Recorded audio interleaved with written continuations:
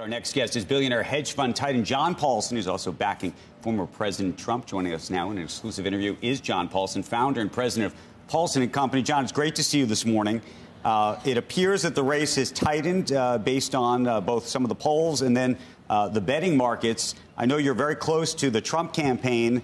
I'm curious if there are any numbers that you've been looking at specifically or have had access to that others might not, that you might be able to share with us about how you're thinking about where things stand right now.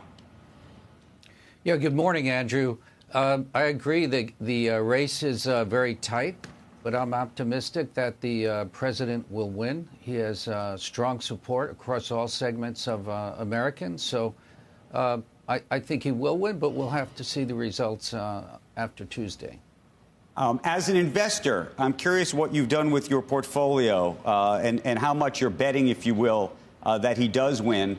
Folks like Dan Loeb were out just even a couple of weeks ago suggesting that they believed that he would win and therefore was rotating their portfolio to things that they thought would benefit in a Trump administration. Have you done the same?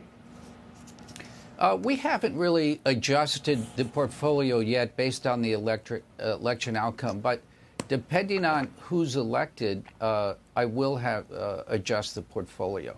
You know, under Harris's plan, you know, she wants to raise taxes on capital gains, raise taxes on corporations, raise the marginal tax rate, and she also had this plan to tax unrealized gain, which seems improbable, but it's something to be concerned about. So I'd be concerned about being long equities if Harris wins. On the other hand, Trump has a very pro-growth agenda. He wants to reduce government spending, reduce the regulations, support domestic energy and manufacturing, keep taxes stable. So I think under Trump it would be more beneficial for the economy and more beneficial for the stock market. And do you believe, I mean, we've talked, I know we've debated the issue of tariffs many a times with you and talked about potentially the inflationary pressures of that.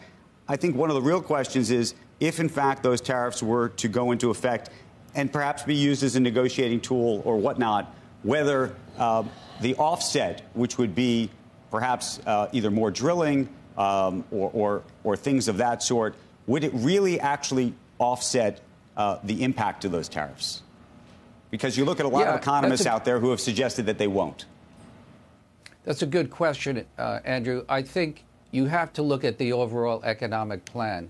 And I think under Trump's overall economic plan, inflation will come down and we'll have a higher growth, lower inflationary environment than we would have under Harris. The biggest contributor to inflation is high government spending. And spending under Biden-Harris has been pretty much out of control. The deficit this year increased to almost $2 trillion. It's up 14% over last year. And there's no plan from either Biden or Harris to stem the control of government spending. What did you make of what did you make of Elon Musk's? Right. No, I was going to ask you what you made of Elon Musk's comment that he thought there would be a temporary hardship given the ambitions of the administration to cut spending, potentially some of the inflationary pressures and other things that basically that maybe the transition on the other side might be better, but that there would be pain in the middle. Well, I think big transitions are never easy, and you're right to bring about the modest inflationary impact from tariffs to the more major negative inflationary impact from cutting spending. So Musk at the rally, he estimated that there's as much as $2 trillion in government spending that could be released. Even if the number is half that, that reduction in spending would bring down the deficit in half, from $2 trillion to $1 trillion, before offsets resulting from higher revenues from tariffs. So that will have a major impact on inflation. And if you can bring inflation down and increase wages, real wages will increase, which will benefit all American families.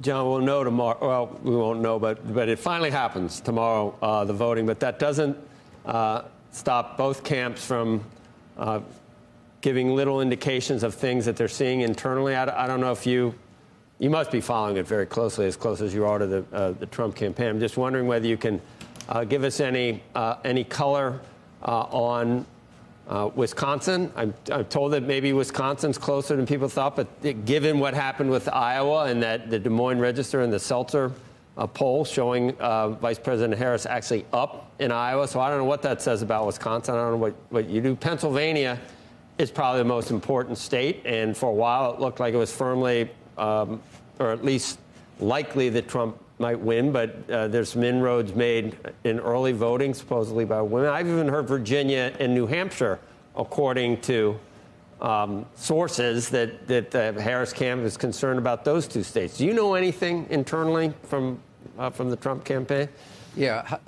Hi, Joe. Yes, it's clearly a very close race, but I have seen some private internal polling that was done over the weekend after the Iowa polling, and it shows Trump leading in almost all either leading or tied in all the swing states.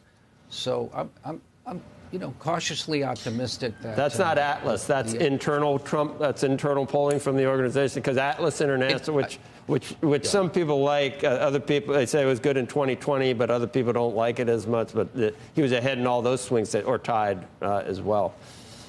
Yeah, there's different pollers, but this was private polling outside the campaign. Okay.